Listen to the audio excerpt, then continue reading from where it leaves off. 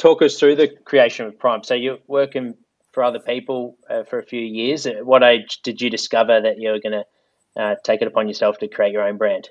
Yeah, so it would have been last year. So it would have been 21. And I think that for me, I was like, bro, I'm getting up at 3 a.m. I'm working. And then another guy's rocking up at 8 a.m. and he's taking 50% of my cut. And I've been working for the last 5 hours. And I was like, this doesn't make much sense. Like, why am I working for someone else when I could just be working for myself? I think that I'm good enough to be able to be working for myself. I think I'm a good enough trainer.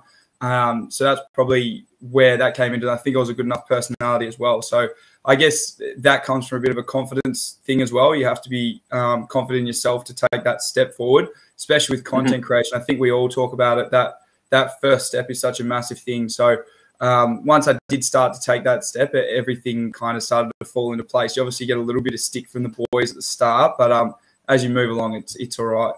And take us through your topic. What does it mean to you to train like an athlete?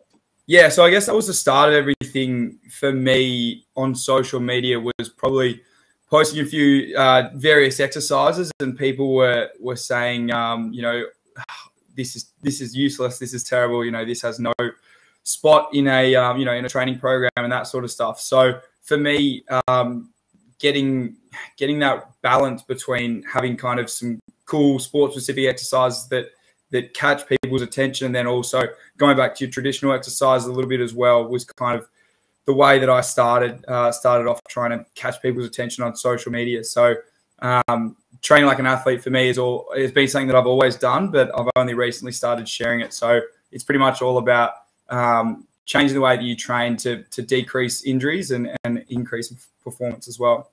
What would be your recommendation for a new brand, someone that maybe a personal trainer, strength and conditioning coach that's going through that thought process, pretty sick of working long hours, taking 50% of cuts, and they want to launch themselves into their own business? Where would you start if you were starting Prime this year?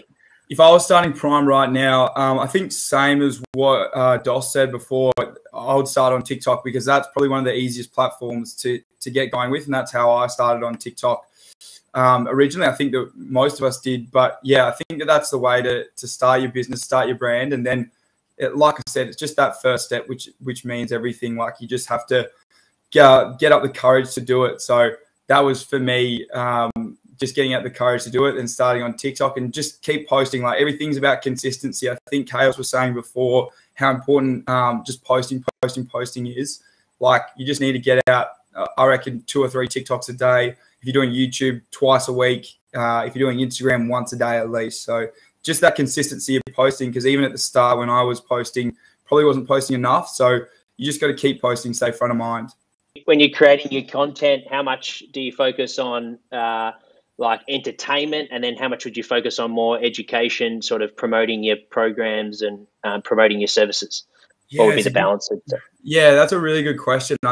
It definitely fluctuates between what's doing well. So if something's doing well, I'll keep doing that. But I think I always talk about the algorithm on TikTok changes all the time. So it used to be 6 to 10 seconds would really like go. That was like the time to go for like watch time, duration, and that sort of stuff when you're posting on TikTok. But recently it's actually gone longer. It's gone to that 30-second, more to a minute. And they're the videos that people are starting to stay really engaged with. So that's what I've started to do, kind of, I guess, fluctuate my content based on, and I'm very self-aware with my content. I'm always looking at my insights. I'm always looking at what's doing well, what's not doing well, and just, yeah, self-evaluating it and then going back. And I guess it's just, you get so much feedback from analytics that you just have to make sure that you're really on top of and that you're watching. You had fast growth as well. Did you reach out to build a support network, or are you still doing everything your own? You're taking on all the work in terms of marketing, looking after your athletes, and then also the business development?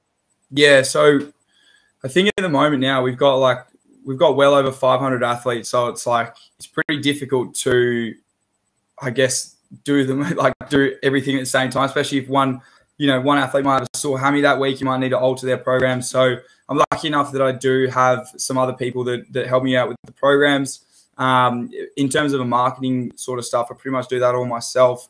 Recently got a manager probably 2 weeks ago, which is going to be great for me, especially dealing with brands, because I get it's super time consuming dealing with brands and sponsorships. And I don't know what to charge people. I've got no idea. I'm very new to the industry, and I think all of us are. So we don't really know what to charge people. So having a manager for me has been fantastic.